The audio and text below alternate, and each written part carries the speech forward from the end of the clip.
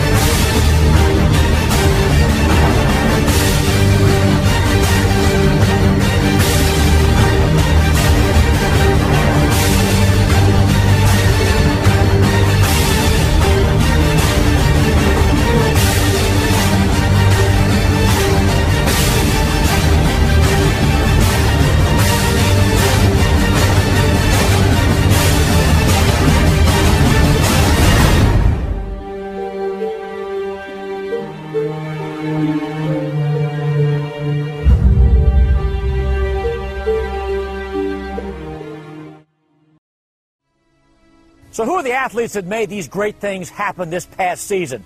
Let's take a look at the 2010-2011 Captain Shreve Varsity Lady Gators. Number 1, junior Spencer Tyndall. Spencer started the season as the keeper, but due to injuries was forced to the sidelines at the Gator Cup. She came back to play an integral part of a new defensive back line, which Coach Matlock put in place, until Heather Dixon's job as keeper came open due to her breaking her wrist. So back into the goal she went, playing the last 5 games of the season with a broken right foot. Much is expected from her next year as both a leader and a player. Number 2, senior Vanessa Beza. All-State Academic Division I. As a 3-year letterman, Vanessa was a true grinder. She could be counted on to give 110% whenever she took the field, and she always left it all on the field. Her take-no-prisoners attitude was often found right in the middle of the mix. Her intensity will be sorely missed. Number 4, senior Kendall Blunt. One of the primary utility players on the team, Kendall was always ready to play when needed. A 2-year letterman, she could be counted on to play hard at whatever position she was asked to play. Her never-give-up playing philosophy was an asset whenever she took the field and will be missed next season. Number 5, junior Natalie Driscoll. Consistent, steady, always at the right place at the right time, describe Nat's play on the field. These traits led to her selection as an all-district defensive player this year. When the situation looked dire, Natalie seemed to come out of nowhere to save the play on so many occasions. A lot of leadership and an even greater contribution will be looked for her next year from this 2-year letterman. Number 6, senior Mallory Machoto. Mallory started the year with a couple of nagging injuries that took a while to heal. These did not keep her from coming out to support her teammates, even if it meant some long walks on crutches. Recognized by her optic yellow soccer shoes, Mallory was a gutsy competitor whose determination and work ethic are to be admired. Mallory's experience will be missed next season. Number 7, freshman Hannah Giddens. One of the 2 freshman starters, Hannah played with true determination and grit. Though hampered by illness and injury during the year, you could not tell it by her aggressive play. A lot is expected from Hannah in her future career as a Lady Gator, with big things being looked for this next season. Number 8, senior Andrea Canizares. Always there to answer the call, Andrea played tough when called upon to enter the fray. Reliable and steady, 2 words that best describe this senior's contribution to the success of the Lady Gators this year. This steady veteran will be missed next season. Number 9, senior Caitlin Fitzgerald. All-State Academic Division I. This 4-year letterman served as one of 4 senior captains this season. Fitz played with a lot of heart and always played smart, placing herself in the right place at the right time on numerous occasions. She led the team in header goals and coin tosses. Her steady, always composed demeanor will be sorely missed. Number 10, senior captain Caitlin Abney. All-State Academic Division I, honorable mention All-District. Another 4-year letterman, Caitlin finished 2nd on the team in assists. Injured much of the first half of the season, she worked hard to get back into playing shape, showing a strong desire to make her senior year her best. Caitlin showed a tremendous amount of leadership, courage, and spirit to make the team the success it was. Oh, how things might have been had she been healthy all year. Number 11, junior Ashley Filardo. Ashley was making a strong contribution to the team before being taken out mid-season by a catastrophic knee injury. We're looking for her to return next season and picking up where she left off. Number 12, sophomore Jessica Harris. This speedy defender is best described as a dependable and hard-working team player. JJ can always be relied upon to do her best. A first-year player, she played hard when called upon. We're looking forward to taking full advantage of her speed next year, as we know she'll be ready. Number 13, sophomore Caitlin Hedges. Promoted to varsity in midseason, Hedges made an immediate contribution to the team. Rock solid, tenacious, determined, best describes her field play, which was always a pleasure to watch. Offensive opponents learned quickly that they were in her defensive zone by the welcome she applied. Big things are looked for from her next season. Number 14, freshman Tara Barnes. Another starting freshman, Tara played with concentrated aggression. Her play improved with every game, helping solidify the back defensive line. Not known to back down, a lot is looked for from Tara next season. Number 15, senior captain Emily Watson. Two-time All-District midfielder, 4-year letterman, and second leading scorer and team leader with 21. Emily is the quintessential example of dogged determination and leadership by example. Her aggressiveness, mental and physical toughness were displayed every time she took the field. Emily made a major contribution every game. This fall, Emily will attend Rhodes College in Memphis, where she will no doubt be an integral part of her new team. Number 16, sophomore Reed Rogers. Our Mississippi Queen, if you know what I mean. Reed transferred to Shreve at the beginning of the season. She made a contribution to the team in many ways, two of which are most notable. First, she never gave up. Second, she was a total team player.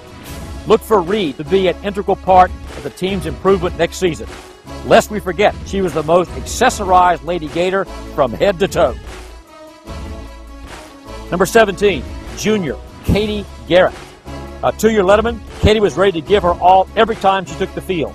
Always consistent in her manner of play, Katie was another of the Lady Gator utility players whose contribution could not go unnoticed. Her experience and senior leadership will be invaluable next year. Number 18, freshman Lauren Bennett. Another freshman, Lauren played with a lot of heart until a chronic knee injury ended her season prematurely. Currently in rehab, we look for Lauren to be ready to go next season at 110%. We will need her talents on the field. Work hard, Lauren. Work hard. Number 19, sophomore Heather Dixon. A versatile athletic player who never quits. When knocked down, even with a broken arm, she always got up. Heather stepped into the keeper role at the Gator Cup and performed admirably until a broken wrist forced her out of the goal. Not one to let a broken bone stop her, she patted her arm with a towel and electrical tape and took back to the field for the final few games. Look for a major contribution from Heather next season. Number 20, senior Cadence Lever. One of our 4-year lettermen. Total dedication, high pain tolerance, never say never. These are just a few phrases that describe Cadence's on-the-field performance. The most dominant offensive scorer in the district, she was named district co-offensive MVP this year while leading the city in scoring. This marked her 3rd year to make the all-district team. Along with her 3 other senior captains, Cadence's play set an example for others to follow. This fall, she will play collegiately at ULM. Number 22, sophomore Lori Leber. Second team all-district defender, a 2-year letterman. Lori is a rock-solid defender on the back line. Lori made numerous stops of offensive opponents who thought they were going to take a shot on goal. Look for Lori to continue to perform at the same high level next season.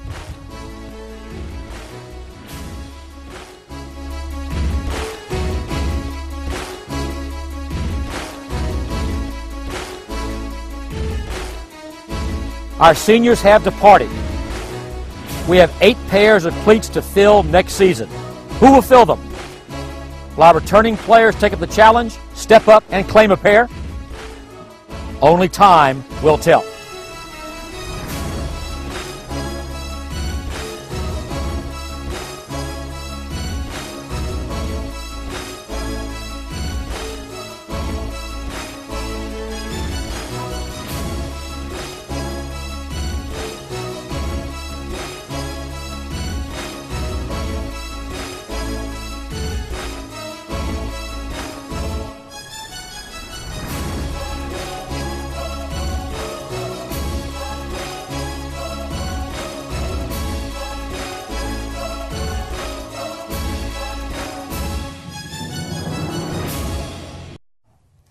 As we're honoring people this evening, let's not forget to thank and honor one very important group, parents and friends. Many times there's a thankless task, but they're always here. As a parent of a former Gator athlete and Gator students, I know how important it is to be there to support your child, in this case, your daughter, in the Captain Shreve Gator Athletic Program. Now remember, whether on the field or on the bench, they know you're there and they appreciate your support. Thank you for coming this evening to honor your daughters and the great, great Gator program that is about to take off here in Shreveport and Bossier. It's been my pleasure to be with you. And remember, one more time, go Gators!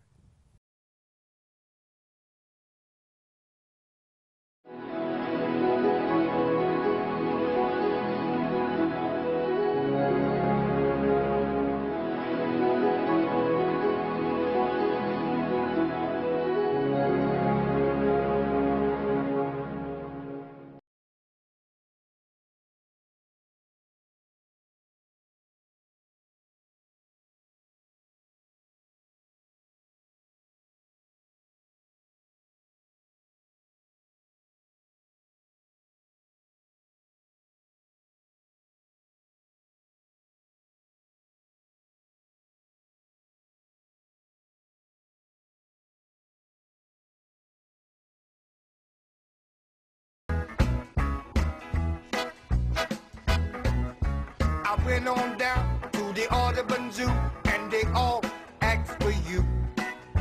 They all asked for you. For who? Well, they even inquired about you.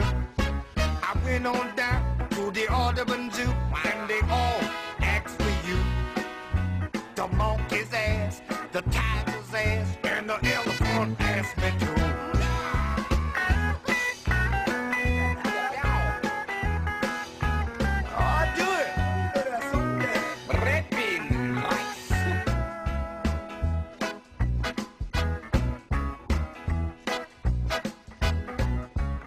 Went on down to the Audubon Zoo and they all asked for you. They all asked for you. For who? Well, they even inquired about you. I went on down to the Audubon Zoo and they all asked for you. The monkey's ass, the tiger's ass, and the elephant asked me